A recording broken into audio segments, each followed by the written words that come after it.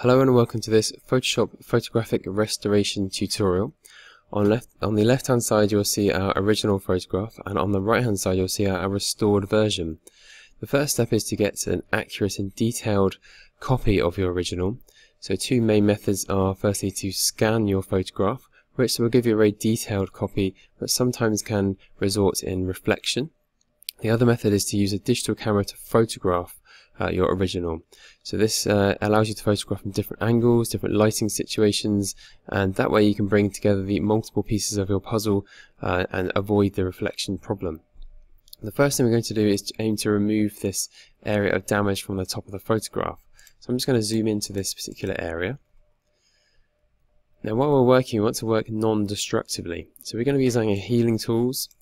We want to make sure that any areas we edit, we're going to add to a separate layer, so we're not working directly onto the background.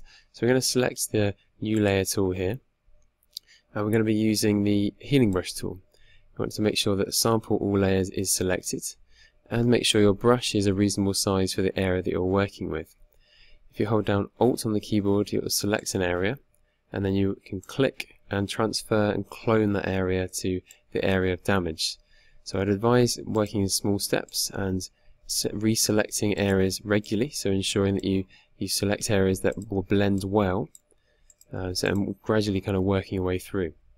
The other method is to use the Spot Healing Brush tool, which means you do not select an area first, you simply work directly into the area of damage. So both have their advantages. The next method is to use the Clone Stamp tool. This method will work a very similar way, so taking a selection or a sample and then transfer it directly over to the area we're working with. Using this method is very useful when you're working against edges that you don't want to blend together, so to avoid any kind of fuzzy edges. So again, has its advantages. So all the edits we've created so far are on a separate layer, so which is very useful, so working non-destructively. The next method we're going to show you is using the Content Aware tool. Now there's various methods of doing this, but the one I'm going to show you is to use a selection. So we're going to select around an area of damage. So we want to try and keep it fairly close in, so close into the area of damage, but also not too far out. Okay, so similar to as I'm creating here. So selecting the area. Then if you go to Edit and Fill, and you fill with Content Aware. The method we're using where we're transferring information to the separate layer means we're going to require a little bit of retouching around the edges, which is fairly simple. So we can make the brush the correct size, and then just kind of working around the edge and blending, so smoothing it in. So we're going to work. You can work a little bit more on that. Also, sample different brush sizes. It's very useful, I feel, to get the hang of using a different brush size and see how that kind of benefits and helps your retouch. So try a little bit of both. So that's gradually getting there. So it will require a little bit more time to perfect certain areas. You need to go around and repair some of the spots. So using the Spot Healing tool. So it's a very simple method. So going around, clicking away, removing the spots. When working like this, you want to make sure your brush is just a little bit bigger than the spot. Okay, so we're aiming to not cause over restoration, so we're not working into it too heavily. Once you've worked into some of those areas of damage, then the next thing to do is work on your levels.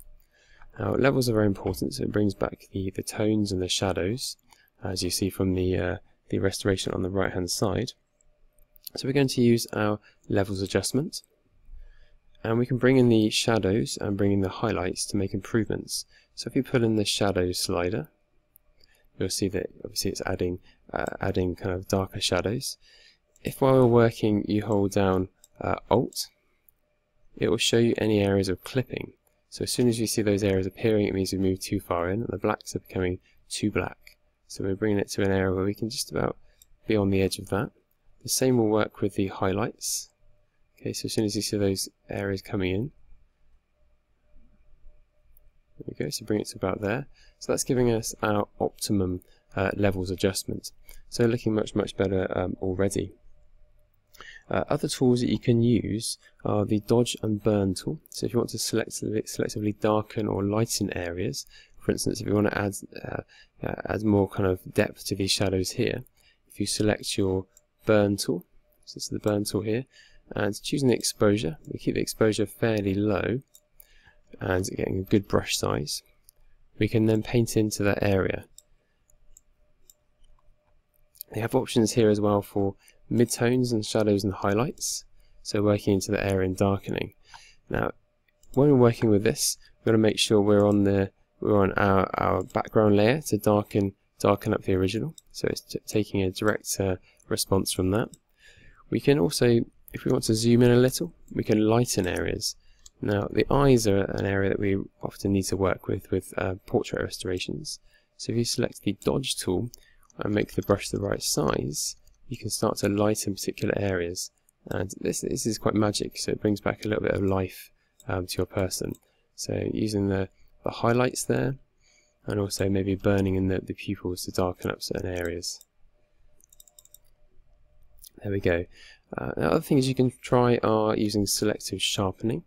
So you can use the sharpen tool, and you can sharpen certain areas. So again, you've got the strength, and this time we can place it onto our separate layer, and as long as you select sample all layers, so you can go around and you can selectively sharpen certain parts. So just again being very careful not to overdo it.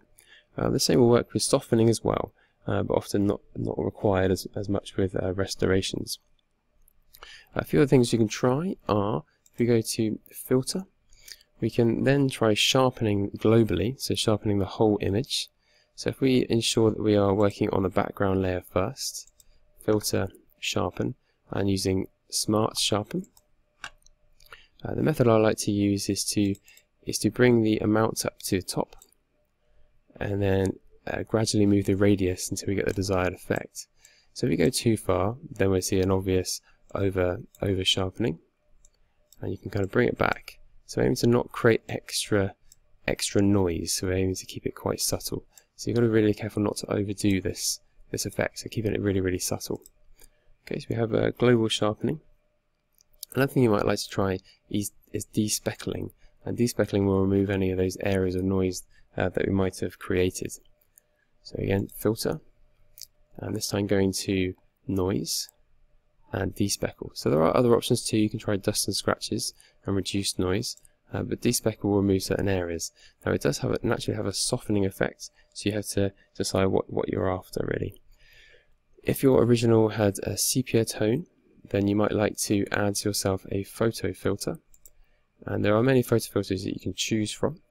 So we can use warming filters to add that sepia tone. You can change the density, but again, it's respecting the original. So whatever you do to your photograph, you need to remember that you must respect the original. Remember that you're bringing these photographs back to life, so you need to respect how they would have looked and bring them back into modern times.